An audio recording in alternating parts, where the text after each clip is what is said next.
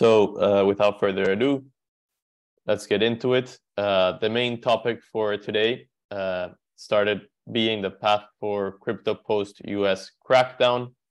That seemed to be the case the past few months, but they sort of have taken a U-turn in the past few weeks.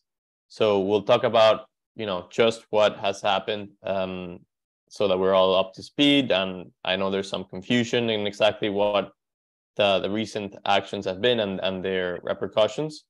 We'll analyze the market impact, showing some very interesting charts on the effects that all of this regulatory crackdown and actions have had on Bitcoin and the rest of the crypto market, looking at on-chain metrics, dominance, a few other great insights, and what are the potential implications for crypto in the US as well as globally, and some opportunities that can arise off of that. So before getting started, quick update about what we're building here at Into the Block. So as you guys know, we have the core analytics product. We have some licenses that we've launched for those in the past few weeks. We launched with BitOasis, which is one of the largest crypto exchanges in the Middle East. You can now access Into the Block analytics through the BitOasis platform. Similarly, we partnered with SwiftX, which is one of the largest crypto exchanges in Australia. So our analytics are growing through these regional exchanges. And also we're growing our partnerships with DeFi, where we've been devoting a lot of our time. So we're launching, this is yet to be announced, but in the next few weeks, we'll be launching the Curve Risk Radar, which is our new risk product that is free to access for anyone in the, anyone at all, not even need to register. It's what we call a risk radar. So we have very in-depth indicators, both on the Curve DEX protocol in general, and more specifically on some of the pools, which are very pertinent indicators for anyone that's looking to provide liquidity or trade maybe a more niche stablecoin. Okay, now on to the main topic. Let's dive into understanding the crypto crackdown in the US. So before 2023, we had been seeing tensions build up with the SEC already being increasingly aggressive against crypto, particularly since Gary Gensler took over. They started off by suing some of the smaller players in the crypto industry, like Ether Delta or Bitrex, some relatively smaller exchanges. And they've sort of grown, used those successes against smaller exchanges that didn't have that many resources to fight against the SEC. And they're using that in their advantage to go after bigger and bigger targets. That's sort of been the playbook for the SEC, and it's continued to build up.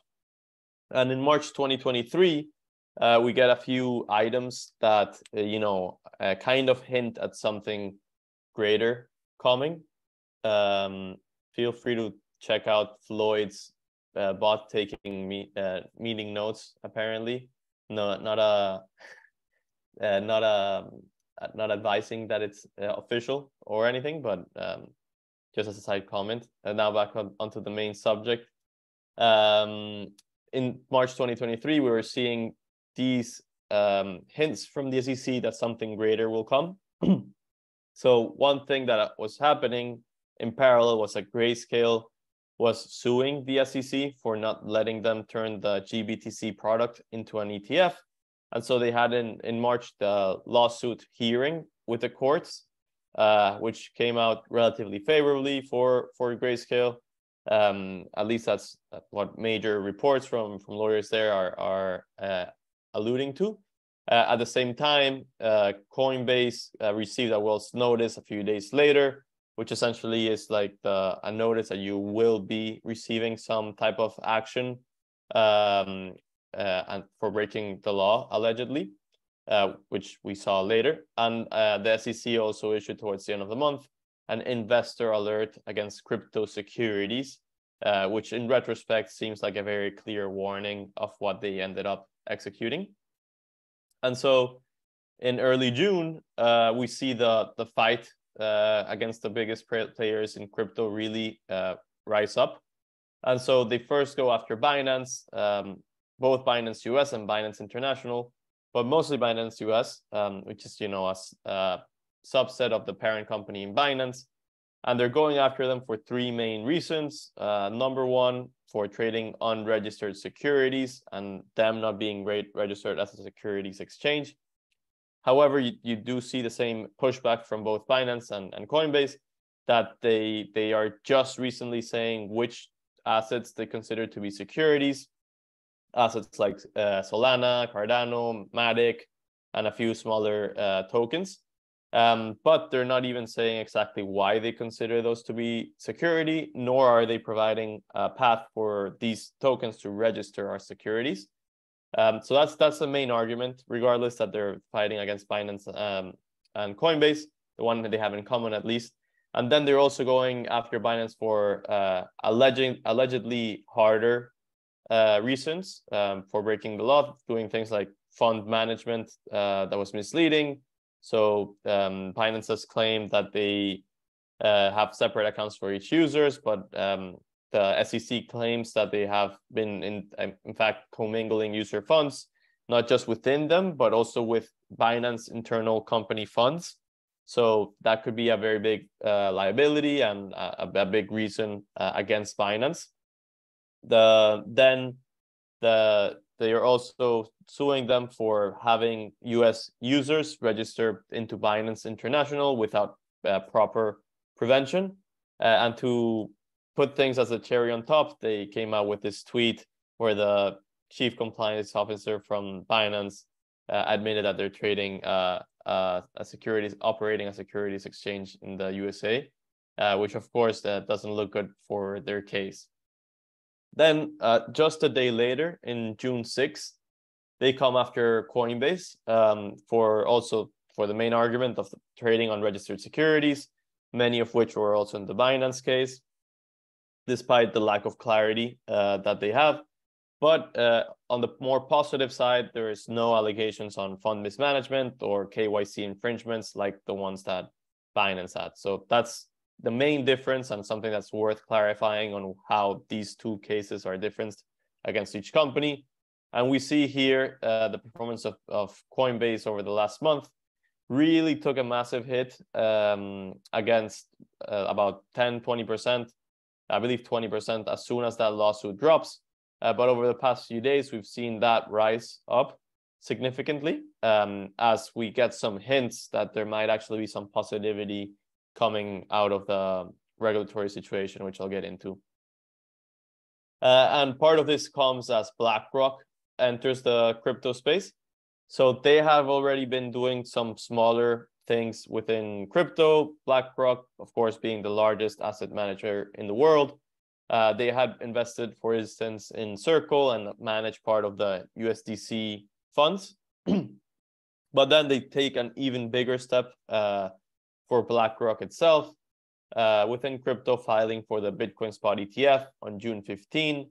It took a bit of time for the markets to react, but that was already 2 weeks ago. This BlackRock Bitcoin ETF is different from different ETFs in that it would be getting direct exposure to spot Bitcoin rather than the derivatives, and it will be custodied on Coinbase, which is kind of ironic, given the SEC suing Coinbase in parallel. And it will have advanced market surveillance, which is something that the SEC claimed that other Bitcoin ETF applications they haven't had. And BlackRock, reason behind the optimism in markets is that they have a spectacular 98.8% record of approval in all of the 576 ETFs that they've applied to. And this has started to create questions on whether, the situation against Coinbase and Binance was like the worst part of the regulatory crackdown. And if we're starting to see, a 180 turn, or at least conditions improve within crypto and in the US, it also raises questions of, why exactly is BlackRock doing this now? Do they know something that we don't? So one major thing that has been pointed out but by some ETF analysts, in this case, Eric Balchunas from Bloomberg, is that the Grayscale decision from the lawsuit that I mentioned before is likely to get a decision within the next few months. And it's increasingly clear for analysts that they have a good chance that they'll win that case against the SEC and be able to convert the GBTC into a Bitcoin ETF, as they have been wanting to for years. And this and this creates the SEC some discomfort, seemingly, allegedly rather, from this point of view, where they could feasibly want someone that's more, from the TradFi space to be operating such a large product given the demand. So given BlackRock's deep integration within traditional finance and politics, there's at least some speculation that BlackRock seems to believe that the Grayscale case may plead in their favor, which opens up the doors for an ETF, making this a perfect timing for BlackRock to enter the space, given they're also deeper integrations and more greater reputation. And so just within a few weeks, we see sentiment in crypto switch very dramatically from, everything being over to traditional finance institutions entering the space at a massive speed. And there's also some confusion there. It's not exactly like they're just now deciding to enter the space. So for instance, the news of the exchange EDX also came up soon after the BlackRock ETF. And this is an exchange backed by Citadel, Fidelity, Charles Schwab, amongst others. And they launched on June 20. But however, it had been announced that they would launch. It was already in the works in September. So it's not like they're doing it just now. Maybe the launch was in a similar timeline. And they're interestingly listing only assets that are not considered securities within the recent ETF filing from the SEC against Coinbase and Binance. So I don't think that's too much of a coincidence. And they're also restructuring the exchange differently from how crypto exchanges operate. And they operate more like a traditional finance exchange, where they have a separation within the clearinghouse settling the trades, the custodians holding the assets, which apparently are going to be through Anchorage, and also the platform itself, which is operated in a separate entity. And shortly after this, and the BlackRock ETF, like along the same timeline, we see right after WisdomTree, Invesco, VanEck, Bitwise file for more Bitcoin spot ETFs, which, being a large effort to get these documents, kind of implies that they had been working on these in parallel. And we also see news that Fidelity is preparing to submit a spot Bitcoin ETF themselves as well, which is, big news, with Fidelity being the second or third largest asset manager behind BlackRock. And all of this timing, of course, creates some appetite for conspiracy theories, where, the SEC is going after crypto companies in the US, like native crypto companies, while traditional finance is slipping in, getting after that opportunity, potentially opening up that for them. And it's creating, a bit of confusion, and there's definitely some odd timing there. But, we're not here to talk about conspiracies. So instead, we'll proceed with the market impact that this crypto crackdown and U-turn seemingly having in the markets. So first off, it's becoming clear that Bitcoin is benefiting from the whole situation that has been going on in the US. Main reason is that Gary Gensler has been quite vocal about saying that Bitcoin is the only one that's not a security, quite confidently. And so that has created room for BlackRock and other institutions to embrace Bitcoin as a digital commodity of sorts. And so we see the dominance in Bitcoin in the market reach a 2-year high And we also see this like be replicating a similar pattern to what we saw in 2019, where demand flew back into Bitcoin before it expanded towards the rest of the market, which potentially some people have claimed to be like a signs of early bull market. And to the flip side, we see some of the assets that the SEC claimed that are securities completely crashing. Many of them revisiting the 2022 lows, while Bitcoin is still about twice as high from that price. So this is, for instance, a chart of the Matic market cap versus Bitcoin market cap. It's dropped about 30% over the past few months after peaking in February, and you can see accelerated quite sharply in June, early June, after the SEC situation. Also, this coincided with Robinhood and Celsius delisting, selling some of these securities. And in the case of Robinhood, it's delisting. In the case of Celsius, just straight out selling them because they're securities. And so that's adding extra pressure to Matic and all of the other securities, allegedly securities that the SEC now has come forth in that case. So we're seeing, a very stark contrast between Bitcoin and the rest of the smaller assets, with, ETH and some of the other non-security crypto assets kind of in between. We've also seen crypto decorrelate significantly as, these situations related to market specifically have affected crypto very differently from stocks. So we can observe here that the correlation versus NASDAQ and S&P is pretty much non-existent at this moment. It had been quite high after the SVB, Silicon Valley Bank collapse. So we see here the correlation was nearly at 1, implying a very high correlation. Then it dropped to negative as the crypto was sort of lagging behind stocks as AI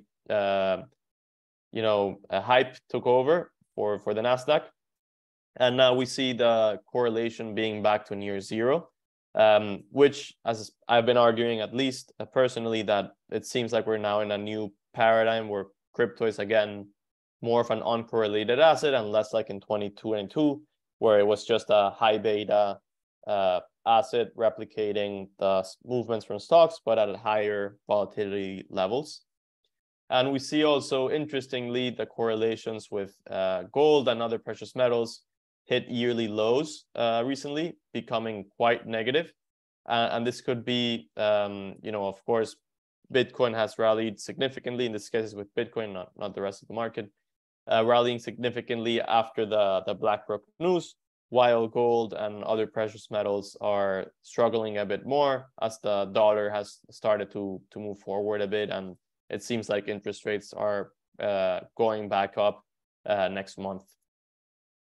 And so talking about gold, we see the other side of the coin from the US crackdown. As I mentioned, the crackdown is mostly against some of these smaller crypto assets that the SEC has been labeling as securities, and also the crypto companies themselves. But it never has been anything to do with Bitcoin itself. And so we see, perfect timing, the BlackRock ETF dropping, and we see parallel to how gold ETF was first launched in 2003. And of course, there's a lot of optimism with the price performance that gold had, increasing substantially in the years following that ETF approval. So unsurprisingly, shortly after that Bitcoin ETF, we see the transactions from whales and institutions hit yearly highs. So we can see this on chain by checking the number of transactions with over $1 million on Bitcoin reaching a yearly high. And similarly, we saw the large holders net flow indicator from Interblock show that the amount of Bitcoin entering these whales addresses also reached a yearly high shortly after the BlackRock ETF announcement, potentially signaling some bullish accumulation. And now finally, let's talk about the implications and opportunities that can come off from all of this situation within Bitcoin and in the US. So number one, I've been alluding to this, but it seems like institutions are finally coming to crypto, which has been kind of a meme within crypto since as early as 2017. But it gets realer and realer every time. And now with the ability to potentially buy Bitcoin through an ETF, which seems somewhat likely that will happen soon, we will have a much deeper integration between Bitcoin and the rest of the traditional finance system.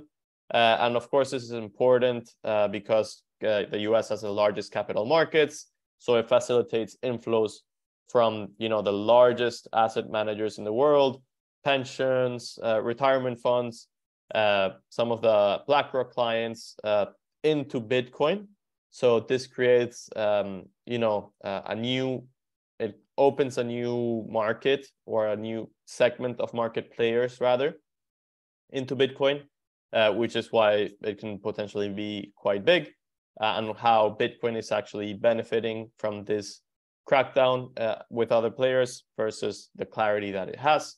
So that's the first thing. Then secondly, after doing some research, I expected this to be a roller coaster ride for these crypto securities. So for the smaller crypto assets that the SEC has already labeled as securities, as well as others that they haven't specifically labeled as securities, but are similar to the ones that they did, right now it's very much uncertain time for those. We saw, as I mentioned, Robinhood delisting them. Coinbase and Binance US are getting sued for having those assets. So if they don't withdraw, if they don't remove those assets, I believe they have a 28 days to do so. Then some states within the US will actually have some additional moves against Coinbase and Binance, potentially not allowing users to use their platforms within those states.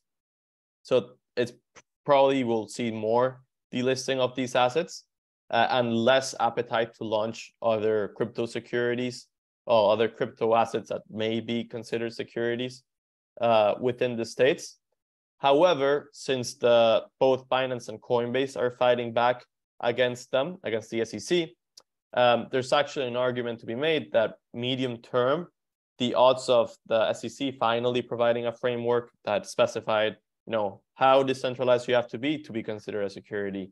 How many can you have a central company at all, or does it have to be fully decentralized? Clearly it's a spectrum, but we should be getting more clarity on what made the SEC back in 2018 consider Ethereum a commodity and not a security, and how, if any, there's a path for some of these crypto assets to not be labeled as security.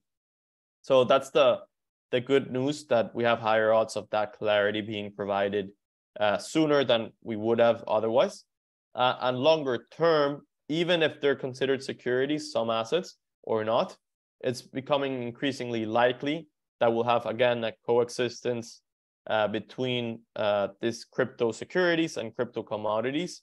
Eventually, you might have, Uniswap trading some of security tokens on a specific chain that's, whitelisted by some of the largest TradFi institutions, and in another chain, being just a regular open market that we're used to. But it's becoming likely that we're going to have a path where there's coexistence between the two, and probably some whitelisted local US version, and there's another global version. But overall, there'll be access both between TradFi and crypto longer term, which is arguably positive for the industry.